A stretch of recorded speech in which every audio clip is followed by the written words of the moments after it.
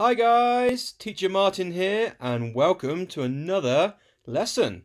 Now today we are going to talk about units of measure or units of measurement, and we're going to learn about all the different types of measurements and how we can compare each one so we can use them in our daily lives. I would say that this area of mathematics is the most practical, the one that we use every day. So it's a very important lesson. It's very important for us to know what are the units of measure. All right, let's get started. What is a unit of measure? Well, to really understand, we have to go back to the basics of the meaning. All objects of mass, so anything that you can hold in your hand basically, or in some way or form, either have a weight, a value, a length, or a capacity. An object's weight is very important for us to know. We even weigh ourselves to make sure we are healthy. We need to know weight of objects, maybe if we're going to carry the object or if we're going to send it in the mail. So weight is very important in our daily lives. Capacity tells us the volume of something, or basically how much space that object fills. Now, we often use this for measuring gas or liquid because we know that gas or liquid we can't hold steadily in our hands, so we have to put it into a container. Now, depending on the size of that container, we call that capacity. All right.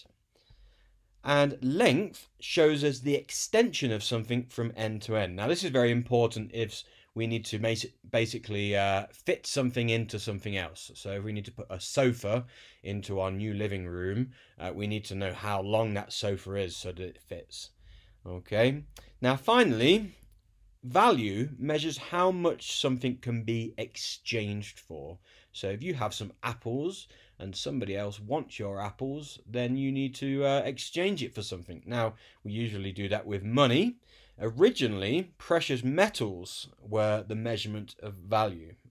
So it's a very important measurement. However, we're not really going to go into that during this video because, as we know, every country has different currencies and values, and they're all basically very similar. They work on a base 10 system. So we're not going to talk about value, but we are going to talk about weight, capacity, and length, and another type of measure, which I'll explain later.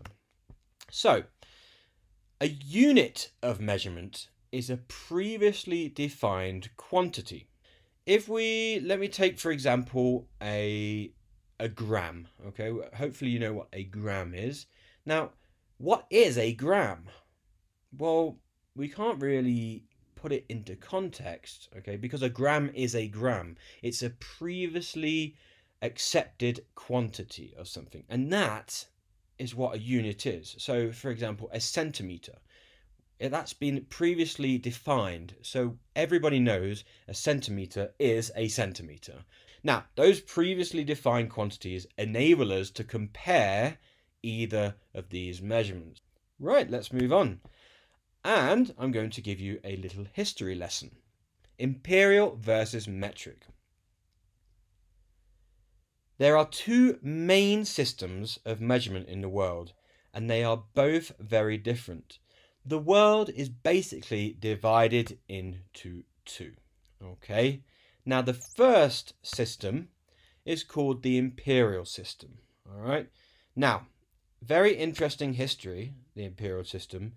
It comes from England or Great Britain.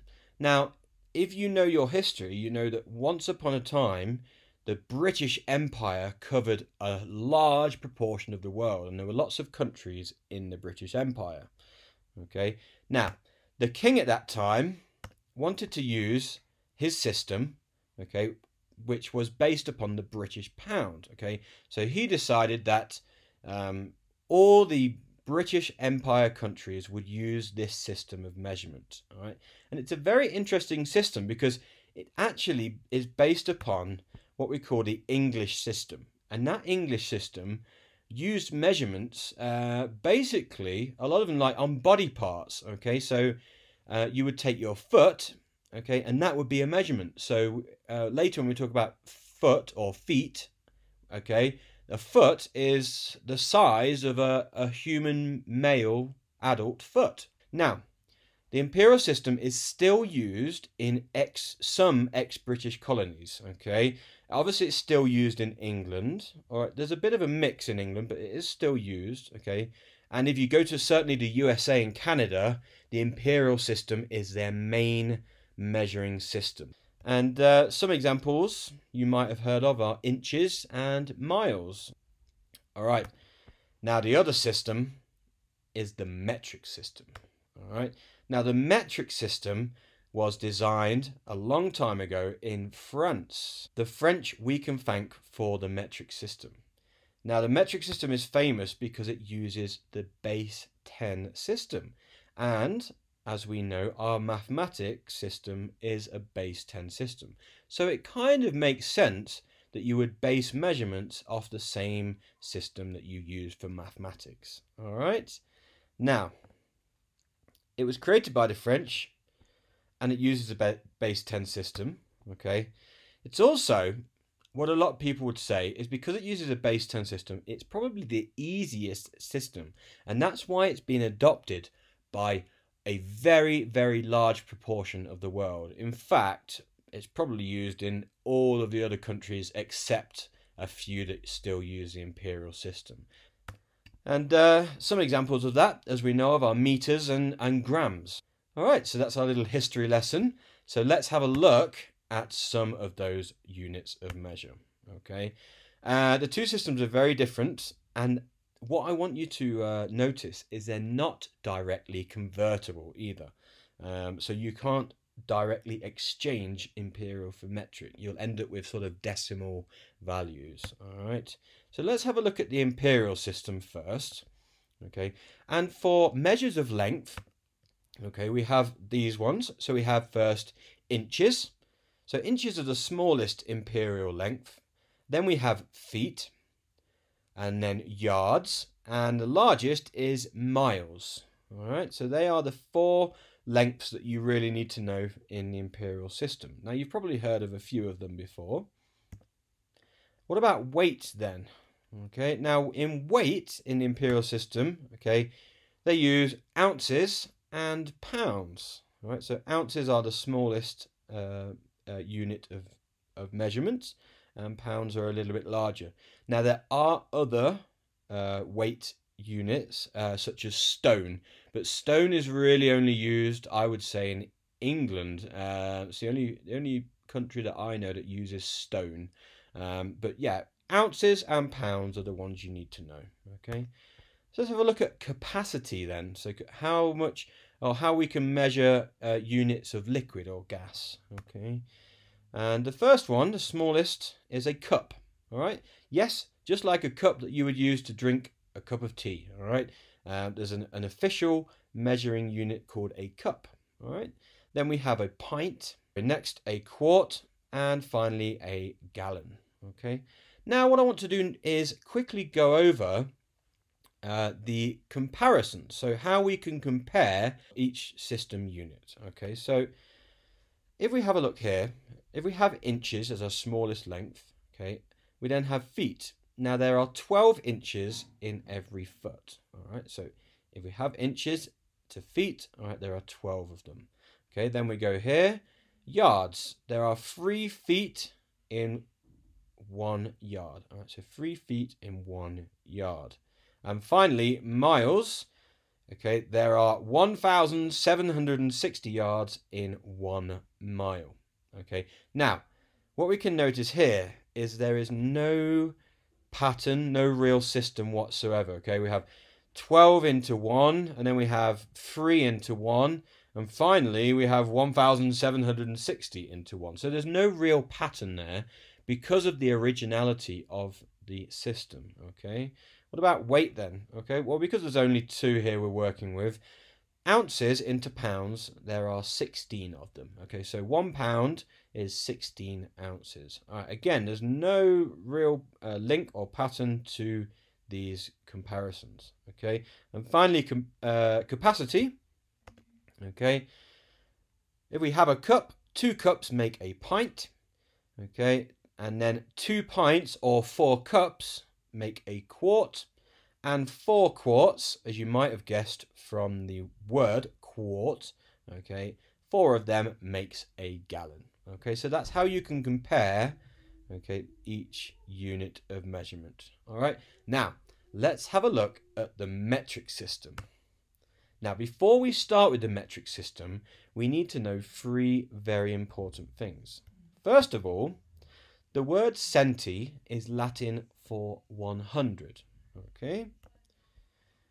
The word milli is Latin for 1,000. But when we are dividing something into 1,000 things, okay.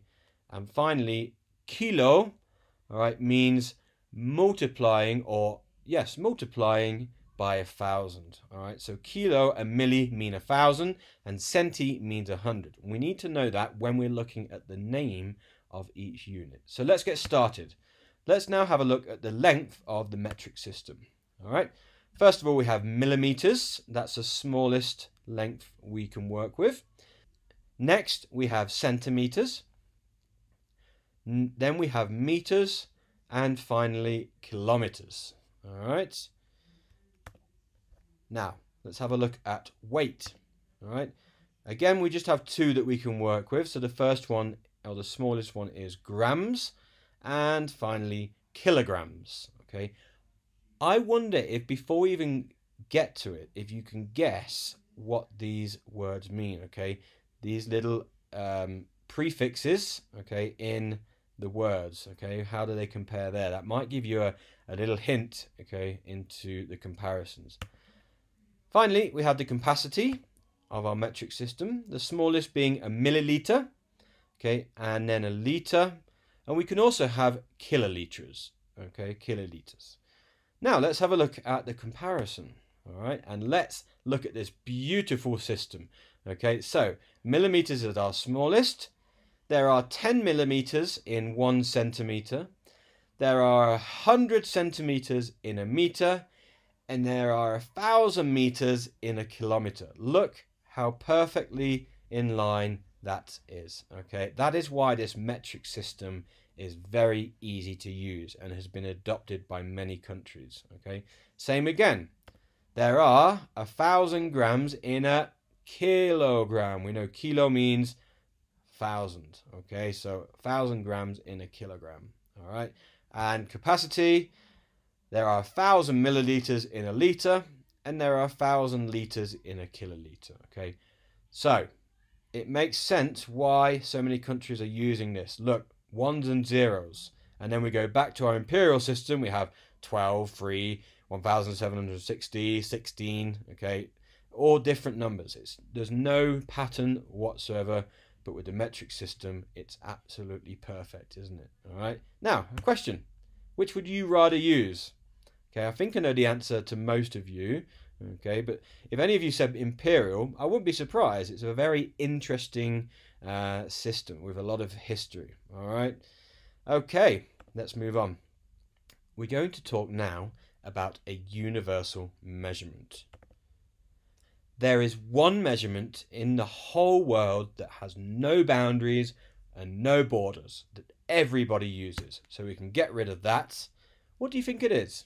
Think of a measurement that every single person on this planet uses. Yeah, that's right. It's time. We all use time the same. And time is universal. All countries use the same units. Okay, there isn't a single country that I can think of anyway that doesn't use the same time measurement as we all do. All right. Now, we still need to understand each unit, though, to tell the time and the date. If we don't understand the units of time, then we can't tell the time. All right, so let's go through them as quickly as possible. You probably know them anyway. I'm sure you do. All right, so the first one, the smallest unit of time, well, it's not actually the smallest, but the smallest you would probably use, okay, is a millisecond. All right, and next up from a millisecond are seconds. All right, there's our first obvious one. Okay, and there are 1,000 milliseconds in 1 second. Okay, so a second is divided into 1,000 milliseconds. Next up, we have our minutes. Now, how many seconds go into a minute? Yeah, you know it. It's 60 seconds, okay? So, we know that time is not a base 10 system, all right? So we need to learn this. So 60 seconds in a minute, okay? What about hours? How many minutes go into an hour?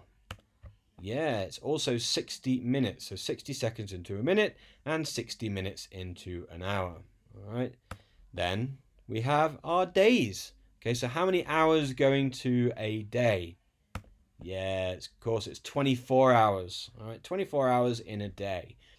Now, weeks. We know that there are 7 days in a week. Now, we can use this for a shorthand for week. Okay, but actually weeks have their own names, don't they? Monday, Tuesday, Wednesday, Thursday, etc. All right. So, weeks.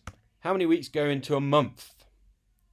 Yeah, you know, it's 4 weeks. Now, be careful with that though, because a numerical month or a mathematical month is 4 weeks. However, we know that the months of the year are different. So sometimes there's 28 days.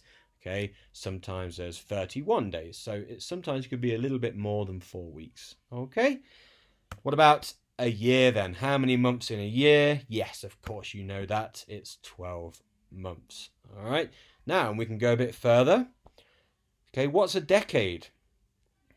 Okay, a decade is 10 years. All right, and we call decades by the numbers that they're in. So, for example, the 80s or the 90s. Yeah. Then next up, we have our century. So how many decades go into a century? Okay, yeah, it's 10 decades or 100 years. Okay, again, look at this cent. Okay, it means 100. All right, dec. All right, there are actually some measurements that we can use in the metric system that uses dec. Okay, which means 10. All right, so you can actually have decimeters, which is 10 meters, but we don't really use them. All right, and finally, we have a millennium. Okay, Spanish or Latin for 1,000. So there are 10 centuries in a millennium, okay, and that means that it's 1,000 years. And that is time as a universal measurement. So next lesson, we're going to talk about how we can use basic arithmetic with units of measurement. And this is a very valuable skill that we use every day. Okay, we need to compare, we need to add, we need to subtract, multiply, or even divide these units of measurement as we go along in our daily lives. So that's something we're going to talk about in our next lessons. Okay, but until then, that is it for today. Thank you all for your time. If you have any questions, please just ask me. Thanks. Bye.